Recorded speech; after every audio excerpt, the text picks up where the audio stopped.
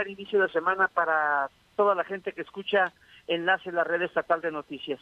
Adelante, José Antonio Cabrera González es un deportista de gran calidad que nació en Jalpa hace 18 años. Lleva 10 de ellos practicando el mountain bike, el ciclismo de montaña. José Antonio Cabrera González, orgullo deportivo de Jalpita la Bella, apenas el pasado 27 de septiembre ganó el 10º lugar en la Copa del Mundo de Ciclismo de Montaña en la República Checa. Ha ganado 4 medallas de oro en la Olimpiada Nacional y ayer se coronó campeón nacional de ciclismo de montaña en Durango, Durango. ¿Pero qué creen? José Antonio Cabrera González es de esos deportistas zacatecanos que tuvo que dejar su estado natal y competir representando al estado vecino de Aguascalientes, porque en Zacatecas no lo escucharon y tampoco lo vieron. La fuga de talentos en todos los ámbitos de la vida continúa en Zacatecas. Aquí está José Antonio Cabrera González, gran deportista zacatecano. La historia a continuación.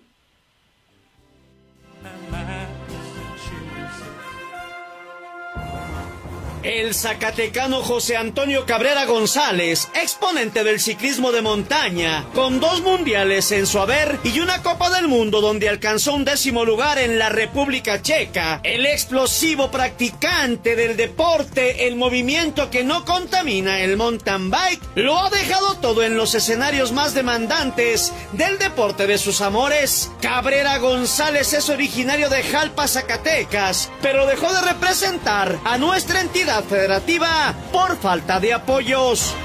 ¿Y por qué te fuiste a Aguascalientes? A ver, cuéntame. Pues porque apoyaban más que Zacatecas y pues sí, por el apoyo.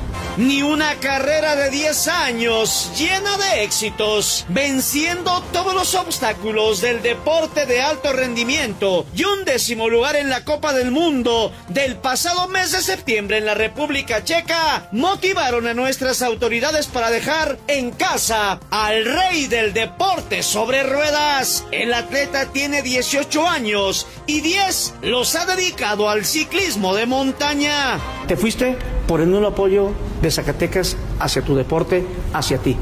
Pues sí, apoyaban más allá y era cuando estaba más joven, tener un buen entrenador y pues por eso fue que me llamó la atención estar allá. Difícil que regreses a Zacatecas, ¿no? Pues no lo sé, chance con apoyo o con una propuesta interesante, pues podría ser que sí. El originario de Jalpita la Bella practica el deporte, el movimiento que no contamina, por herencia familiar y porque le gusta pedalear la jaca de acero. Este cerebro brillante es otro de esos zacatecanos que han dejado su patria chica por falta de apoyos, de seguimiento y porque el departamento del Incufides, que busca los talentos deportivos en el estado, le quedó muy chiquito. No, pues hay mucho talento en Zacatecas, pero a veces no es apoyado, no se tiene el fogueo que se necesita y pues bueno, así no es difícil sobresalir. Y se pronunció a favor de más y mejores apoyos para los deportistas zacatecanos de parte de las autoridades. Bueno, pues me gustaría que lo hicieran. Vale la pena apoyar a los deportistas después tienes buenos resultados y ya después se cuelgan, como quien dice, la medalla. Pero si apoyaran, pues se podría tener más fogueo y mejores resultados. El deportista jalpense ha ganado 4 medallas de oro y 1 de bronce en la extinta Olimpiada Nacional, pero sus medallas están en las vitrinas del estado de Aguascalientes. Un zacatecano que triunfa y le da satisfacciones al estado que nos sigue haciendo la vida de cuadritos, el estado de Aguascalientes. Pues se nos fueron 4 oros y un bronce, así de fácil, fíjate. Se perdió más de lo que se pudo haber ganado contigo.